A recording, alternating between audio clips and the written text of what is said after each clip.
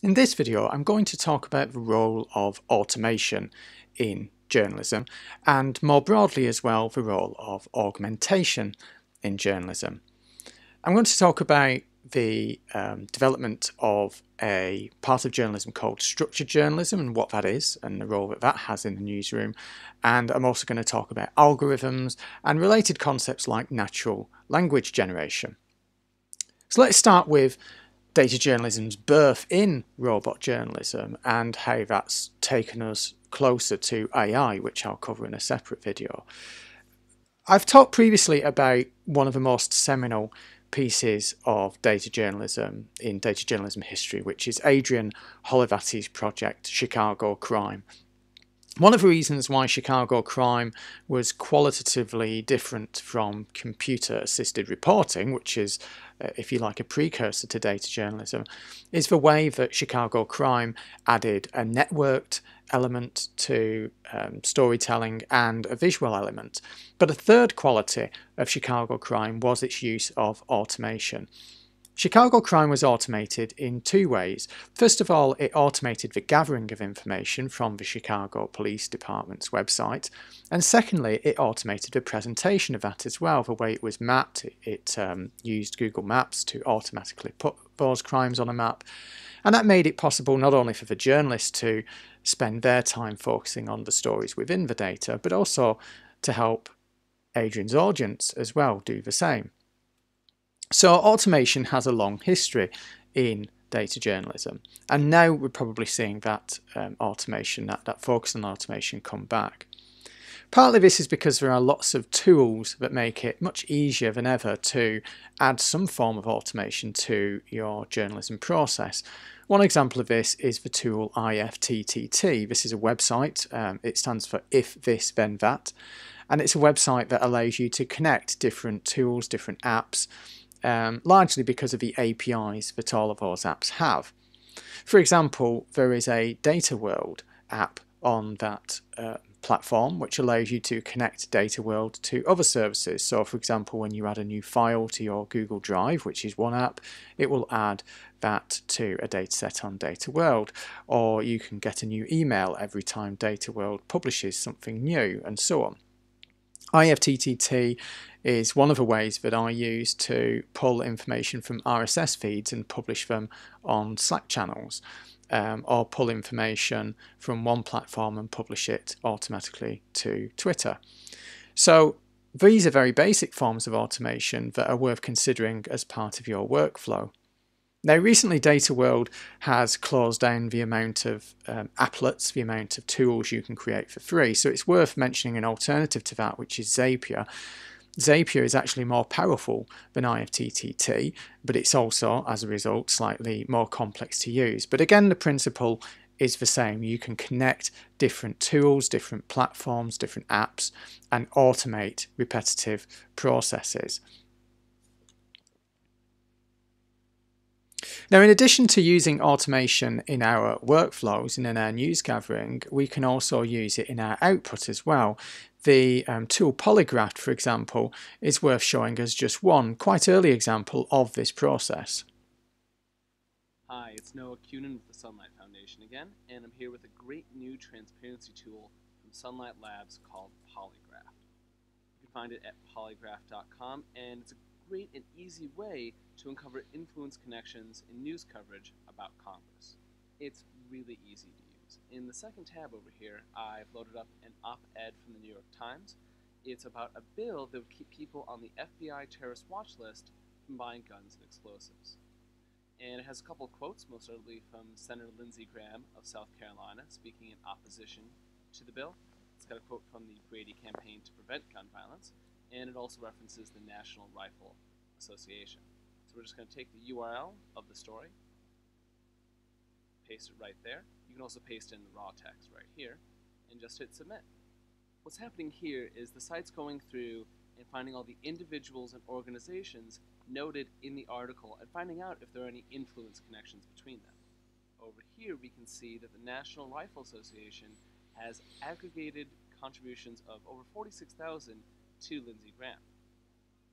We can also see the party proportion of how much the NRA has given to either Democrats or Republicans, and the proportion that Lindsey Graham has received between individuals and PACs. So this is a really good example of automation as a form of output from journalism. What's happened here is that the journalist, instead of just writing one story about a potential conflict of interest in one politician that's speaking about a proposed policy, what they've decided to do instead is, well, I'm going to be doing this over and over again, and there might be things that I haven't even seen that I want to perform this process on.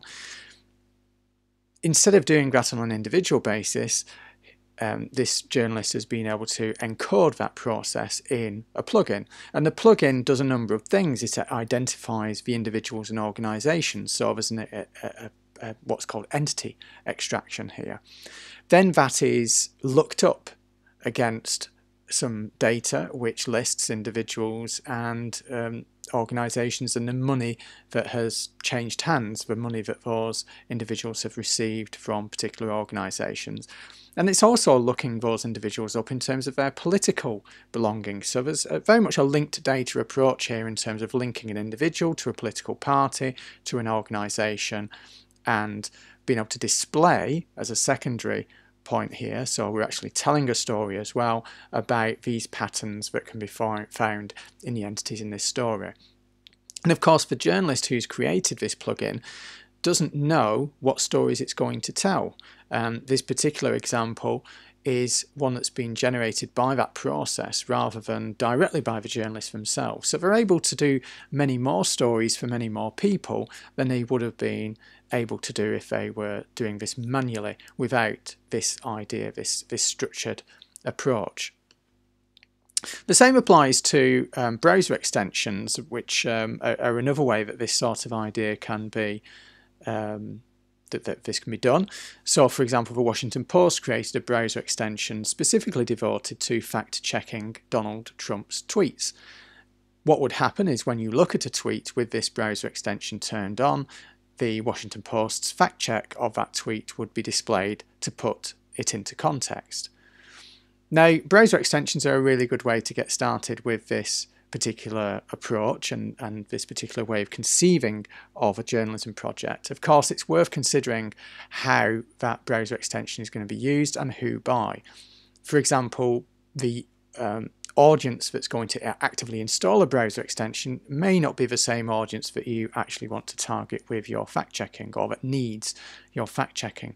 Likewise, this particular example is a good illustration of some of the considerations around mobile versus desktop. Tweets are obviously going to be predominantly consumed on mobile, so the opportunity to use this extension is a bit more limited, given that most browser extensions are used on desktop.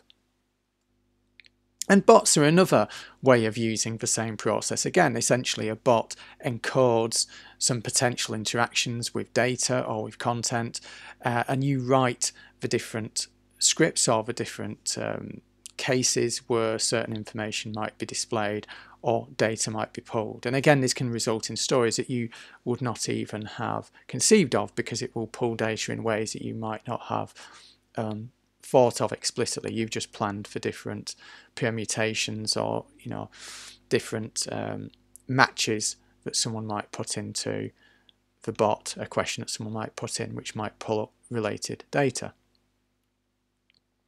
Now, robot journalism more broadly takes this concept and obviously does it at scale.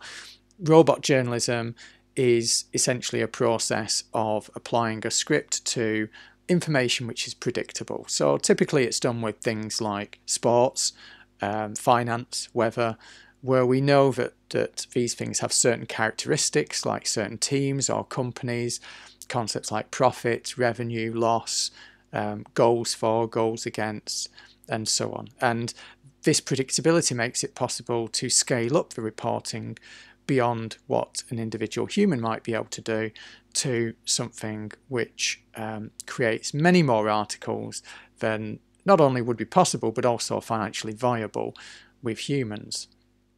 And in some cases, a number of organisations are now publishing more articles from robot reporters and algorithms than they are by humans.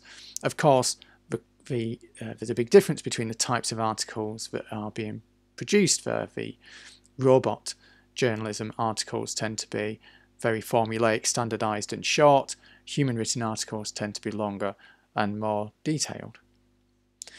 Of course, there have been a number of mistakes involved in this, and some of them quite famous. There was a Norwegian robot journalism project around football which accidentally reported a player who scored an own goal as the winner and the hero of the game, but actually that anecdote relates to a story that was never even published. It was checked by an editor first. But the point about the football robot journalism is that it's not high risk journalism. As one particular story about it says, there's no big disaster that can happen with football. Even if the own goal story would have been published, they would have recovered from it. Now, I'm not sure that's entirely true, that there's no big disaster that can ever happen with football. We can think of some very high profile examples, but generally it's low risk, as with reporting simple facts about data and even financial reports. And the error rate involved in robot journalism there's been research which has suggested it's still lower than the error rate with humans. The difference is that robot journalism makes mistakes consistently, which can then be systematically identified. And indeed, a lot of the training around this involves, or a lot of the role of journalism around this is to not just create the robots, create the algorithms, but to maintain and monitor these. Now, to give you another example of a mistake, which is extremely meta, really, is a robot editor at MSN which used an image of the wrong singer in an article about racism, and in fact this led to allegations of racist bias. Now, that itself is a useful story to illustrate some of the pitfalls of automation, but also when that story was reported about the backlash, the negative coverage of that coverage itself was automatically run by the robot editor, to the extent that the remaining human staff were instructed to stay alert and delete anything that the robot decided to publish, which was essentially critical of the organisation itself. Now, these processes have led to the development of what has been called structured journalism. This is the idea of a type of journalism which is focused particularly on structuring information so that it can be used by machines and algorithms. Jones and Jones call this writing for machines, and their research into this expanding practice found that journalists were converting unstructured information into structured data to allow these algorithms to recombine it and reuse that content. They also identify some issues with this around editorial control, for example. So the idea that this takes control away from the editorial staff and gives it to the algorithm, or indeed to the audience. So the choices made by the audience obviously feed into the algorithm in that case. Now, of course, the algorithm itself is designed by an editorial person itself. So actually what we're doing is an editor through that algorithm is delegating responsibility to the future. So there's a time delay between that editorial decision and the results of it.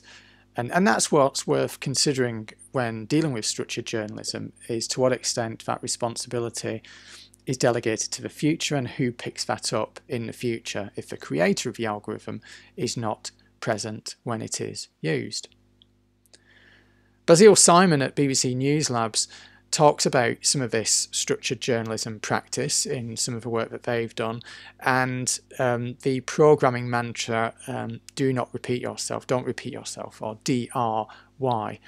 And he draws attention to the fact that in news work we repeat ourselves too often. We do the same things over and over again, when actually we should be encoding that and automating that and not wasting our time with those repetitive processes rather than focusing on others. That's really what's at the heart of this idea of structured journalism. We're encoding information in a way that we don't need to repeat the use of the same information. So, you know, what's the capital of France, for example, would be an example of a piece of information which should be automated. Jones and Jones identify 3 characteristics of structured journalism. The recording of data itself, so that converting of unstructured data to structured information that can be read by machines.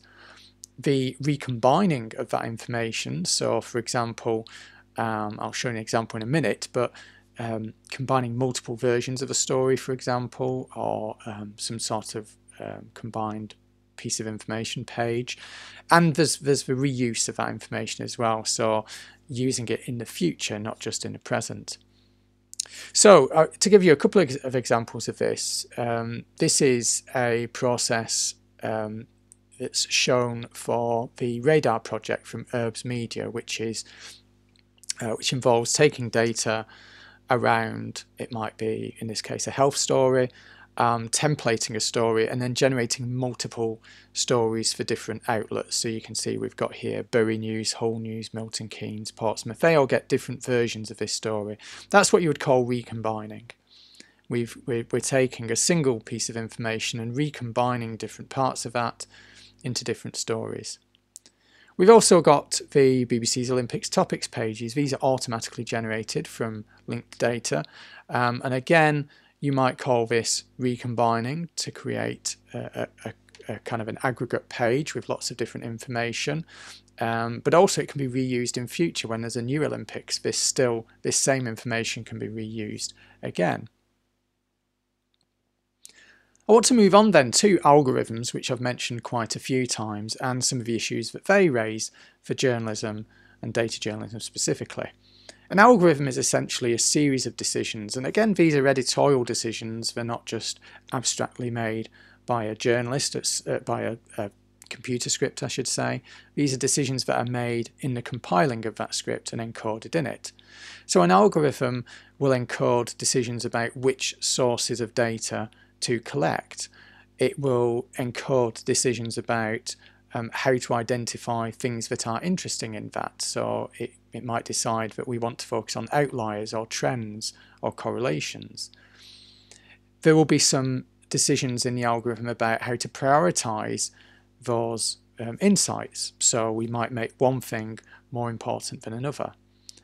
There's then a process of generating a narrative, ordering the elements into some sort of structure and story, and finally the publishing of that story, which again might involve decisions about timing, platform, whether it's checked before it's published, and so on.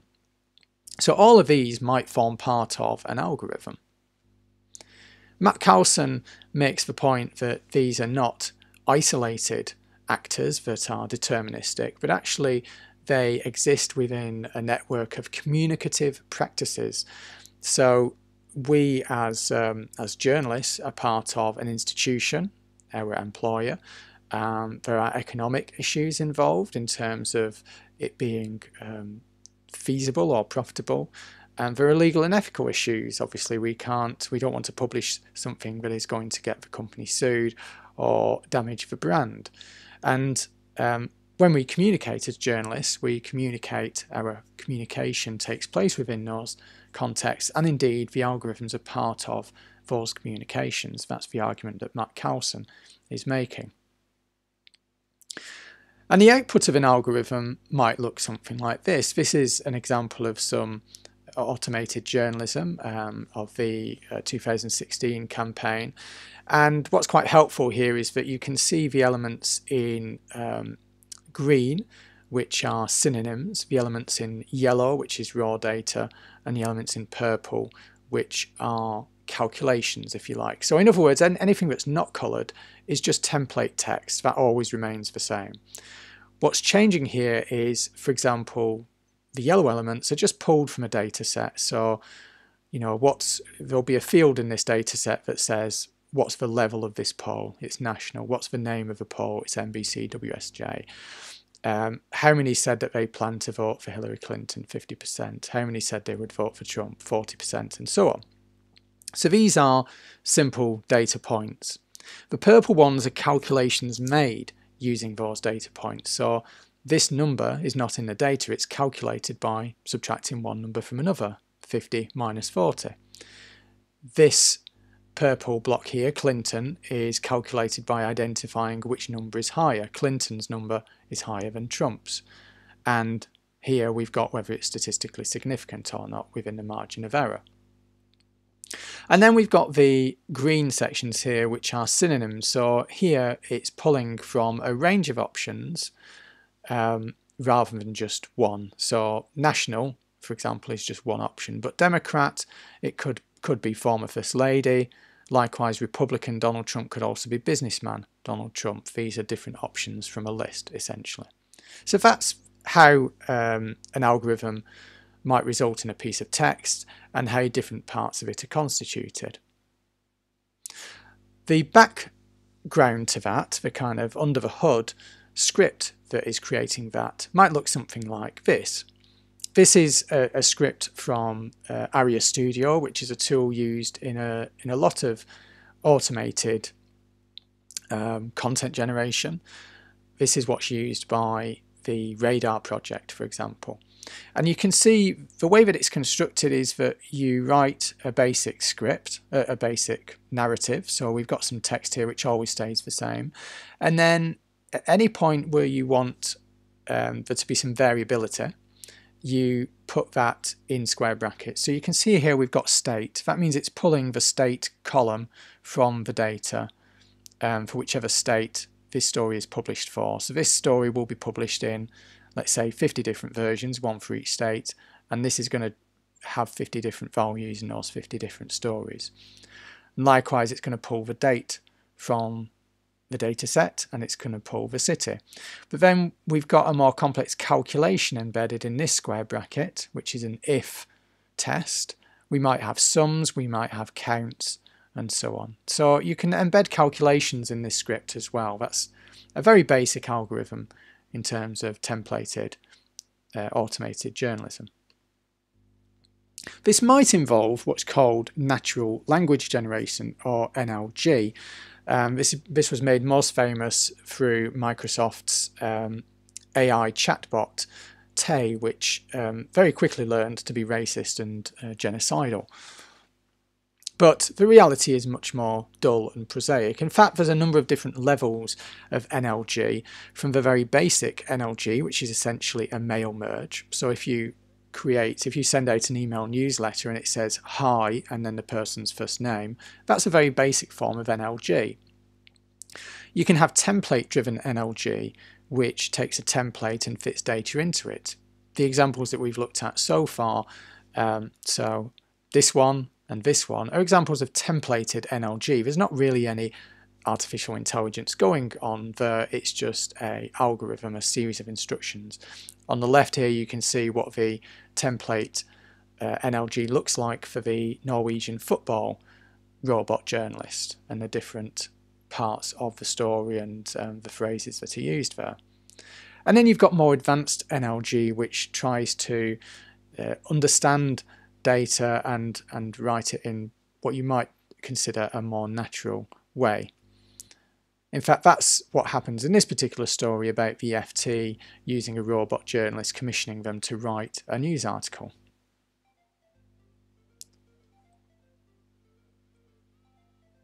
Today, for Robot Week, we are pitting one of our best journalists, Sarah O'Connor, against a robot, Emma. I've just commissioned Emma here by text message to write us a 400-word analysis piece. Meanwhile, upstairs, Sarah O'Connor has also been commissioned to write 400 words, and she is racing against the robot.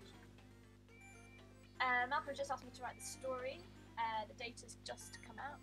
I'm pretty sure I'm going to be slower than Emma, but fingers crossed I'm going to be better, because otherwise I'm going to do.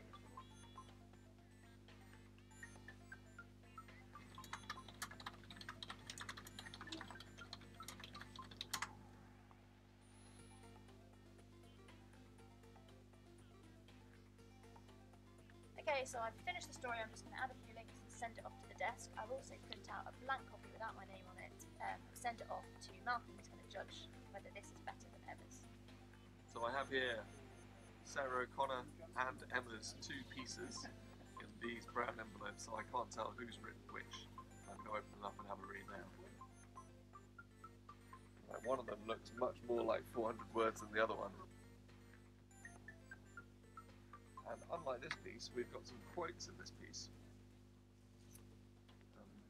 It's also got a spelling mistake in it. I mean, I would guess that this pithy, on-the-money sort of news analysis, I'm going to guess that that is Sarah O'Connor's piece.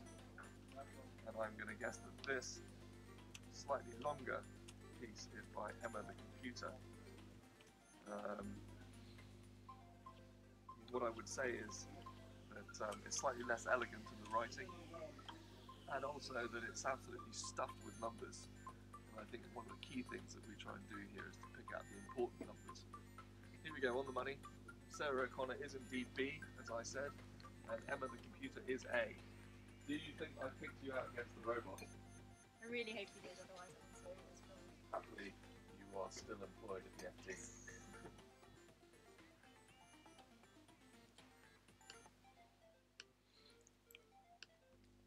So a few things to pick out there. It's no surprise that it's less elegant, it's less pithy than the human, but the robot journalism crams it with numbers. There's a certain element of selection that's involved in journalism, which we'll come back to.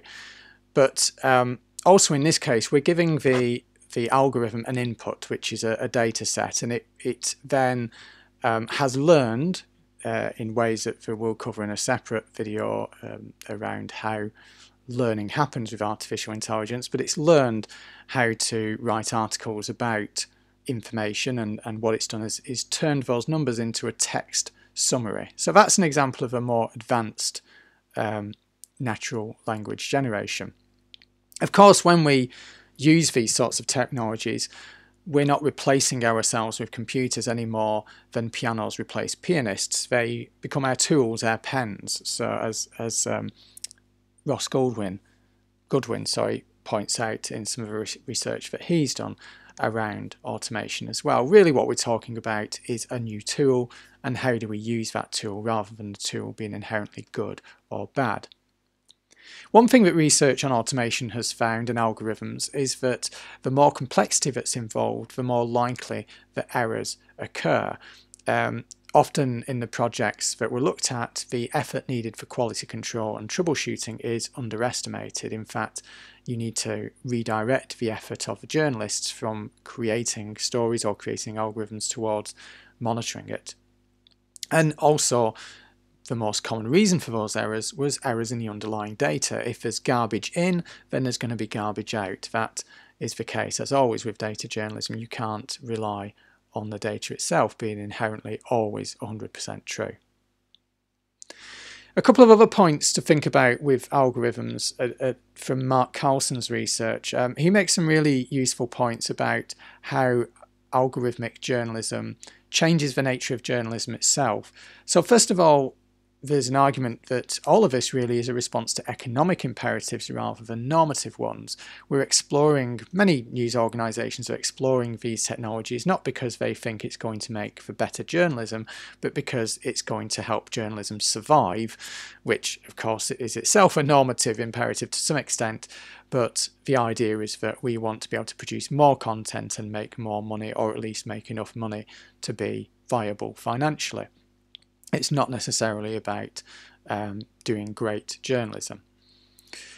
There's an argument that algorithmic journalism has the potential to inhibit collective outrage. In other words, if we're going to produce 500 articles instead of one, then our audience does not get a collective experience. They're not all reading the same story. They're reading personalised or individualised versions which have been customised through an algorithmic process. And Carlson also draws attention to the way that algorithmic journalism basically supports an acknowledgement of subjective judgment. In other words, it admits that journalism is subjective. What we're saying is that an algorithm is going to be more objective than we are. There's an implicit acknowledgement of our subjectivity in the way that we outsource the process to an algorithm.